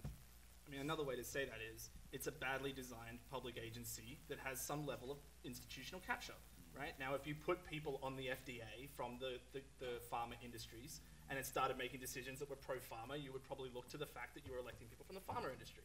You wouldn't say the FDA is private. You would say there's private people making decisions in places they should be acting in public interest. And the person I think who's doing the research now is Peter Conti Brown over at Stanford Law School. He's doing a big legal research project on all the various legal issues around the leadership structure of the Fed and the extent to which the current structure affects. And it affects its level of corruption. And He's- the other person is Peter's actually at Wharton now. Oh, He's at in that Wharton. legal studies department, and he's got a book coming out in February of 2016. It's called, I think, The Supreme Court of Finance, and it's about the Fed. And it's an attempt at a sort of a full legal analysis of the Fed. One other thing that's worth pointing out here is that the Federal Reserve System as we have it is the product, it's messy because it's the product of a very difficult settlement that was arrived at in 1913. Right? We unfortunately in America do have this kind of long-standing traditional suspicion of the very idea of a central bank. The apotheosis of that view, of course, was found in Andrew Jackson's veto of the renewal of the Second Bank of the United States. It took a long time to get us ever even to get a central bank, and when we finally got one in 1913, the only way to get it was to make these various compromises with private banking interests. And some people would argue, and I think I would count myself among them, that the system maybe ought to be looked at again now that we've come along 100 years down the road, where there's less controversy about the very idea of a central bank. We might not have to make the same compromises now that we apparently had to make in 1913 in order to get one. And I think that the appropriate way to do it now would be essentially to make it altogether public, to make it entirely unambiguously public rather than kind of squishy, part public, part private as it is now. Right. And Tim Canova, who's also a law professor, has been making this point for a while, that an area of political action should be the way in which we select board governance. But I think, to avoid, in the similar way I was talking about sort of accusations of crude, being overly reductive or being legally inconsistent, what we're talking about there is changing the leadership structure of the Fed. We're not talking about nationalizing something that exists as a creature of public law. We're talking about changing the leadership structure. And correct me if I'm wrong about the legal history, but with regards to what you're saying about the member banks versus the FOMC, there was also a political fight there about control, and that happened, I think, in the 30s, maybe I'm wrong. But that there was a point at which there was a wrestling of control away from the regional leaders towards the FOMC, and that was generally considered, the turning point at which the board became an agency of the executive rather than an agency of private banks, and it took till the 50s for the executive to lose power over it again. That's exactly right. And of course, there was also a long-standing struggle between Treasury and the Fed as to who had primacy and whether the Fed was entirely independent of Treasury or not. And that too was sort of settled in the 1950s. At least the current settlement was reached in the 1950s. Was it the Treasury Fed Accord? The Concordat, Right. Right. Exactly. And that's a similar fight that you see a lot of administrative agencies around All the limits of time. their authority. A final point maybe on this point is one interesting proposal that's been kind of floating out there for a while, and Liz Warren is probably the primary name associated with it now, is that maybe at least the president of the New York Fed ought to be an appointee of the president who has to be confirmed by the Congress, because at the very least that regional Fed bank president does have this kind of outsized role. He's effectively a public official, and yet he's not, strictly speaking, one legally, because again the New York Fed is a kind of half private, half public institution. Yeah, they're responsible for doing open market operations. They're responsible for managing the Treasury General account. They're sort of the... Every single day, their trading desk is conducting the OMO. Other questions? Hi. I have a couple of questions. The first one is, we've talked about it. Interest rates have been low since around 2008, I believe, and they have remained low. What recommendations would you guys have for families in terms of investment? What can they do, and what would be the best investment for them to be able to take advantage of these interest rates to get out of poverty, or is there any link between the two? The second question is about student loans. It's a huge crisis, and we hear about student loans being a huge problem, but we don't really hear about solutions. So what I'm asking the big finance guys and the lawyers is there anything that can be done, or are there any kind of investment that families can make or government could do to help kids go to school without having to incur billions of dollars of debt? Thank you. Maybe a quick thing. I'll start maybe then. So on the second one first, on student loan. Is this on? Hello. So on student loans, I'm going to go back to something that Randy said last night. Actually, it's completely preposterous. It's entirely absurd that we have federally guaranteed loans that are privately extended, right, by private banking institutions, which then charge high rents, right, money rental rates on those loans when they're guaranteed. The thing is, we didn't used to do it that way. The loans used to be directly federally supplied in exactly the way that Randy was recommending last night. If we're going to guarantee them, if we as a public are going to bear the risk, then we as a public ought to be the ones earning the so-called interest. And indeed, as Randy suggested last night, there's no reason to charge high interest anyway. And indeed, we even should be prepared to eat the loss from time to time, because this isn't really about profit maximization. But of course, as you know, right, rent-seeking private banking institutions have a real gift for securing federal guarantees of various sorts so that all the risk is indeed socially borne or socialized, while all of the potential for upside gain is privately captured. This is a classic case of a public resource with a private rent attached. And indeed, the banking system as a whole, as I was just describing it earlier today, that's another case. Public resource, private rent. The public resource is the full faith and credit of the United States. The private rent is the interest and all of the other fees that the banks are charging. Those fees are privatized seigniorage. They're only justified if the private members of the partnership are actually adding value. I would submit that by and large, they're taking away much more value than they're adding. So I would say fully federalize again, fully socialize as we used to do under the federal guaranteed student loan program, but also more directly under the federally supplied, right, the Pell Grant loan system. We should just return to that altogether. On your first question about where to invest in this low interest rate environment, I would actually suggest that you start with Mr. Herman, who was talking to us over lunch. I think that's probably the route to go. There's some yield there, and again, in the current environment, any yield is looking pretty good, and it's a socially responsible way to go. So I would say HIP invest. It would be my first piece of advice. Yeah. So on the student debt issue, I came from a country where my parents went to university for free. So there are different models of doing this that don't even just have to be within the context of student debt. I paid what they call not student debt, but a student contribution. And when I paid it in Australia, if you paid up front, you got a discount. And if you paid later, you didn't. So there was a sort of interest embedded in there, and they got rid of that because they thought it prioritized people actually who had the money to pay up front, so they thought it was actually socially inequitable. They call that a student contribution because it's not framed as paying for your college. It's framed as an acknowledgement that you're getting access to a kind of social good that only a limited proportion of the population, currently at least, gets, but it doesn't kick in until you earn over $45,000 a year. If you don't earn $45,000 a year, you don't pay anything. If you earn over $45,000, it kicks in as a slightly higher marginal tax rate.